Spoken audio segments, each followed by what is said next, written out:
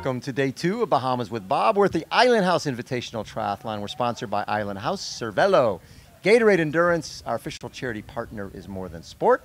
And you can check us out on BabbittVille.com and on Babbittville Radio. My next guest, Helle Frederiksen.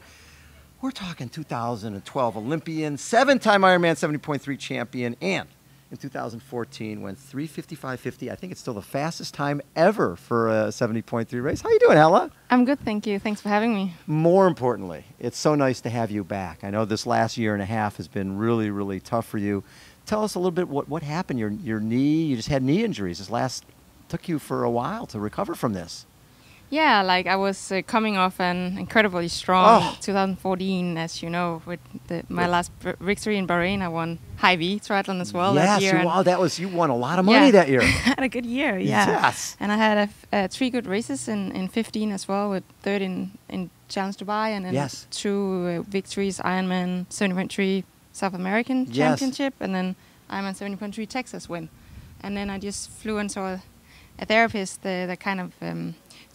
I was dealing with some niggles that I wanted to kind of, you want to see if you can gain those last percentages. Sure. And I ran I'll call him a specialist that a lot of people have seen. And he just gave me some maintenance exercises that was not good for me. And very quickly I started to get knee pain. And it just spiraled from there to be multiple different knee injuries, which went into a leg injury and a foot injury, and it was just it's really hard. It's been very dark.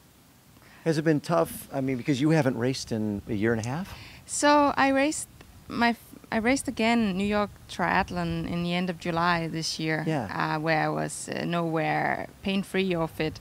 But I raced it and it was fine. I was second and it was fine. Just to see where you were at. Yeah. And then I raced Challenge San Marino, the race that's going to be the championship for Challenge next year. I went over and raced that. Still not fit and all pain-free, but much better again. Yes. I won that race.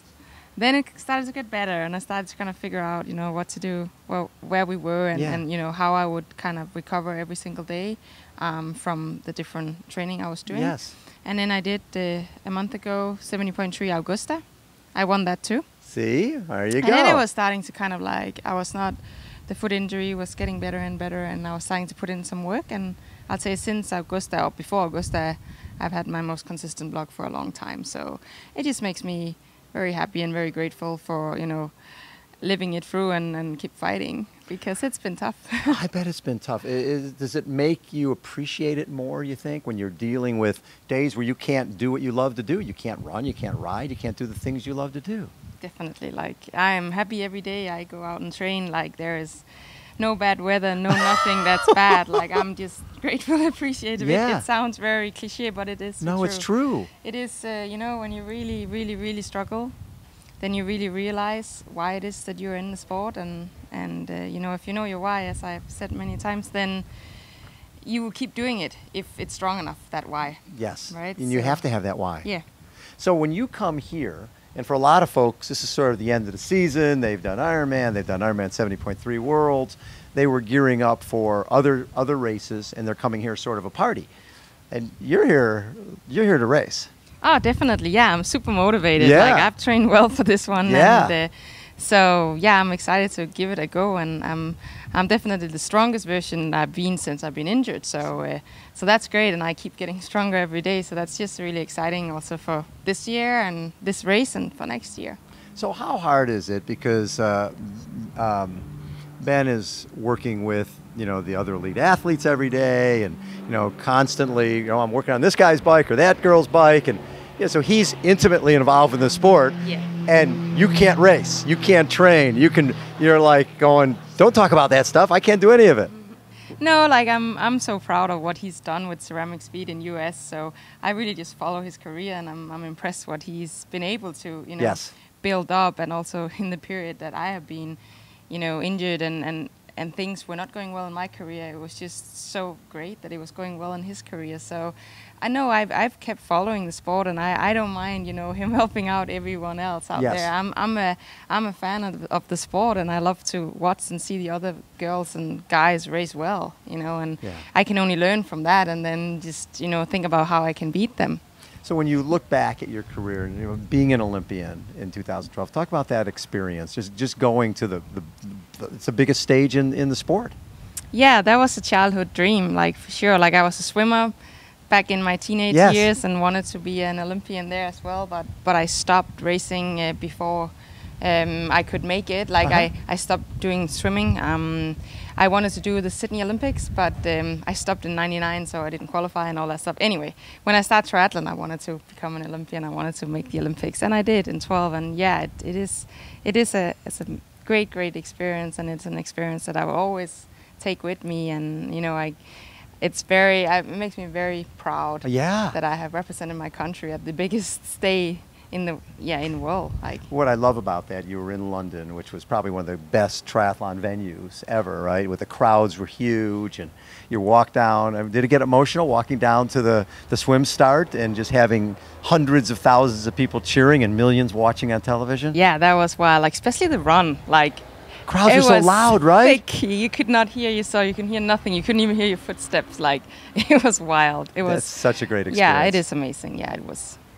So now that you're healthy again, you're racing here. It's one of those things where you're going, I don't need an off season. I need to find some races in January and February and March because now I'm finally healthy.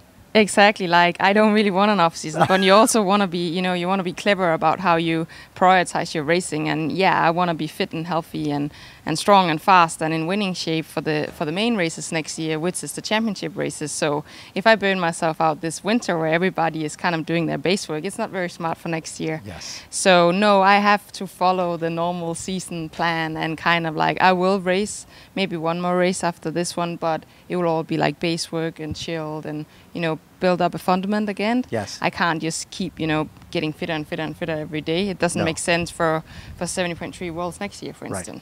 So will that be the goal, 70.3 Worlds, Chattanooga? Yeah, Chattanooga will be the goal. I'll do the European Championship as well. It's a big goal, and the Challenge Championship as well. So I will kind of target the championships, Yeah, and now are there people here that you haven't raced before because you've got that mix of ITU, Olympic, 70.3 and full Ironman folks? So I was ITU, right, from 6 till 13. Yes, so you've raced pretty much. So I've raced them all, I think. Yes. I have raced them all. I think the only one I haven't raced, Holly, yeah. Because Holly kind of wasn't really. She was sort of ITU, but still dabbling, and And then she's kind of got through when I've been injured. Right. The last 1.5 year. So that's the only girl I haven't raced. I've raced the rest of them. How fun is that going to be? Yeah, it's great. It's fun, and you love this form, like it's sort of different with the little time trial and all the rest. I love the Olympic distance non-draft a lot. Like one high V. I love that kind of 2 hours in absolute max. Yes. And then I think what's great about it this year is that they have made a non-draft, so we can't really. It might be the ITU athletes distance, but it's non-draft. So they just put that extra little spice into it. Yeah. So we don't know, we don't know who's going to be the best. So that's so exciting. I know no one knows. That's what's fun about it, right? And so many has said, like, what do you think?